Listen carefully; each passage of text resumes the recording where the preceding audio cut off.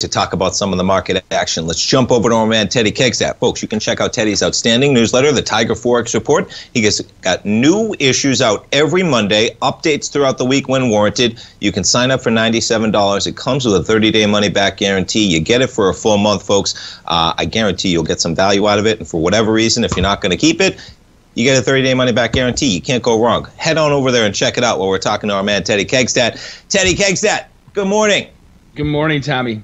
All right, we're going to kick it off with the yen, man. We got to. So listen, Great conversation last week, man. Kudos to you. You've had some great calls. You know, we were all looking for potentially that first hike since 2007. You came out, you said, listen, you know, there is definitely some area here. We are way away from where the Bank of Japan will step in. There might be some pressure. And, boy, it seems like it played out to a T. We're pushing 152, which is pretty remarkable on the heels of that first hike.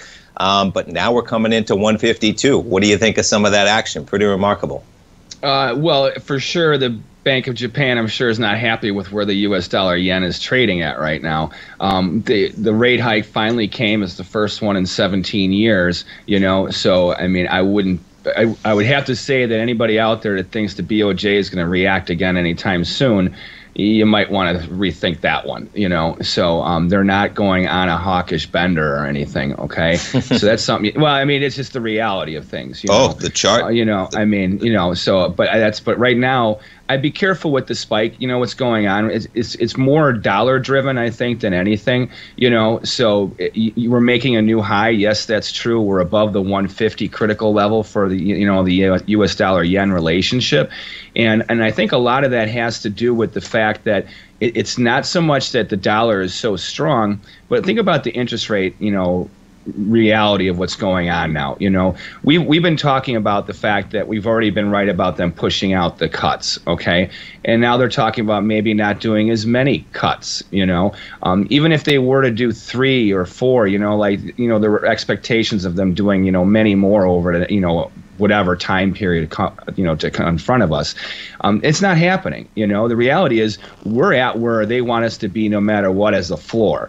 You know, to cut is more of like in an emergency kind of situation where right now any type of cutting they do is going to be a short-term little relief before they start raising again. I mean, it's just a fact. You know, this is the way things are going. You know, we need to have that pricing. You know, people are under this false illusion that interest rates are supposed to be at 0. No, they're not. That's actually not true whatsoever. You know, it's one of the worst things that you can do to an economy, you know, because you don't have any room, you know. So even if we do get, let's say, the 3 cuts, we've already factored in 1.5 to 2 cuts already in the pricing of the market, okay? So that means that, and I guarantee you that the closer we get to the summertime, and right now every money manager this year has been probably coddling all the people that have been getting crushed on their bond funds for the past year and a half, saying, oh, you got the summer to look forward to, and maybe even start putting more money in because they're going to start cutting rates. That's a trap. It's a trap, you know. I mean, no matter what, think about how if you look at where we were in trading just in pricing, okay, where we were last fall. You know, that's when we knew that the hiking was over. We're wondering, when are they going to start cutting? We know that that's been getting pushed out, but we've bounced already to a point where we've absorbed what they're basically going to do. So what does that leave as far as where's your expectations going to be? Like for housing, we have existing home sales coming up this on Friday, I believe. You know, so that's a big number. You know, these numbers are going to continue to be influenced. You want to talk about whether inflation comes into the market or not. We can see that through oil and other things, but the real estate market is not going to get that kind of like fueling surge that they think that they're going to get. I mean, even if they do get a total of 3, you know, quarters of a point cut over, you know, 6 months or over the next year, I mean, how much is that really going to fuel the real estate market? I mean, you're talking about 3/4 of a point. You know, I mean, when we came off of 0, everyone's saying, oh, it went up too quickly. Well, when you're coming up from 0, the relationship, I mean, from you're at a 1/4 point discount rate and you go to a 1/2 point, well, it's 100% jump in interest rates. It's still only a 1/4 point, you know. So, and I think that people got to start looking at those relationships. I mean, like today, you can tell by the spreads between the 2, 5, and 10 that everyone's waiting on Powell to speak. But then what are your real expectations for pricing. I mean, the bonds and the interest rate market are probably just establishing a wide range trade where we know that the floor has been set for sure until they start raising again. But as far as how much higher they're going to go, meaning yields going down, we're almost there. If we probably haven't hit that high yet, but we're close to it. And once we hit that, let's say we're at the point where they start cutting, we're going to probably hit the cycle where after the first interest rate cut happens, we might go a little bit higher in pricing in the interest rate quadrant. And I guarantee you, before they're done cutting, we'll have already set the high and been and the market will be pushing yields higher. That's most likely what will happen because of where we're priced at, And this is a big thing for the dollar. So the dollar right now is fueled by the nice rally that you've seen, or the nice sell-off you've seen in the treasury markets over the last week. That's kind of starting to subside. Obviously it's Fed day today. We'll be free and clear after that for a little while. But I wouldn't have too high of an expectations for the trend right now. And that also gets back to the U.S. dollar yen where we're at also. We know that we're not hiking, So I think right now you're just going to see a blow-off high here.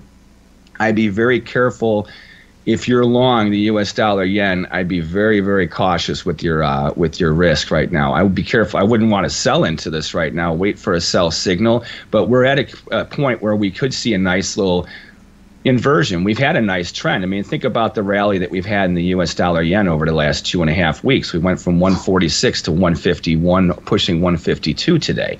That's a big move. And the only thing that happened was the BOJ finally raised rates for the first time in 17 years. We haven't done anything, and we're waiting on an expectation of cutting rates. So that means the fundamentals now are pointing, saying, hey, I'm not trying to say call a top, but we're topping as far as the fundamentals. There's no fundamental drive to say that the U.S. dollar is going to gain strength because of rate hikes. That's not happening. We know that the U.S. dollar yen, they're pretty much probably done doing anything for a while. They're going to wait and see, at least I would think, 3, 4 to 5 months before they have any more action, So be careful with the swings. U.S. dollar yen, it's a nice bounce, and we're pushing the high that we set back in, around November 15th when we were trading just above where we're trading at right now today. So we can spike above that. I just be really cautious. Anyone that thinks we're going to 170 or something like that, and not that it can't happen, the fundamentals aren't lining up like that, So, we'll see. They just had announced a lot of wage increases also in Japan for the first time in a very long time across the board. So we'll see how these things impact their economy and things like that. It's not going to happen overnight. So I think you're going to see volatility with the U.S. dollar yen. I'm still a soft bull, but I'm not bearish, but I'm certainly not going to be a really gung-ho bull on this one. Man, that was an awesome 9 minutes. Can you hang with us for the break? Yeah. We'll come back, talk maybe the euro, talk some others. Folks, head on over to the front page of TFNN. You got 3 minutes during the break. You heard the great information. Check out the Tiger Forex Report. We'll come back with Teddy. We'll finish up the show. We got the yen right now trading at 151.74. Be right back. Welcome back, folks. We got the S&Ps negative by 4, NASDAQ 100 off by about single digits. We got the 10-year yield sitting right at about 4.3%. And Teddy, I wanted to get your take maybe on crude. Pretty interesting. We just saw an 83 price point on crude. We've seen some higher highs and some higher lows. Could potentially complicate the situation when you get into some of the inflation numbers. What do you think of that crude price? Well, we had the breakout. We were talking about this last week, that if we would stay above $79, around $80 and get a close, we should see higher move highs. We got that. Right now in the Tiger Forex Report, we're right in the middle of our critical resistance zone. I think we could still chop around this 81 to 84.50 area, probably for a couple more sessions. I think you're going to find some nice resistance here. It'll probably digest. I don't see it really selling off. Today, the way it was looking earlier was looked like you might want to have a nice reversal, but we have to see how it closes. If we could maybe settle near the lows of where we had already today, not necessarily making new lows, then maybe we get a nice little profit-taking slide. But overall, higher move highs and higher move lows, I would say unless we get below $78, and close below that, I wouldn't be too bearish on crude right now. I think you're going to have to be pretty much neutral to higher as far as direction for the crude market. I have a euro trade for you. Perfect. So, let's do it. We'll wrap it up with the euro. What do we got? All right. So we know that last week when we talked, we were coming off of a higher move high. That higher move high in the euro US dollar is a very significant high right now. Reason being, if the market reverses gears and rallies back to that level and takes it out, that means the longer term bull trend, at least even on a big range trade bias, is very strong, meaning that you could probably see the euro US dollar get back to about the 111 area, maybe even push new highs that we take out the highs from last Christmas time. But today and yesterday, we were bobbling right above our monthly directional pivot level from the Tiger Forex Report at 108.34.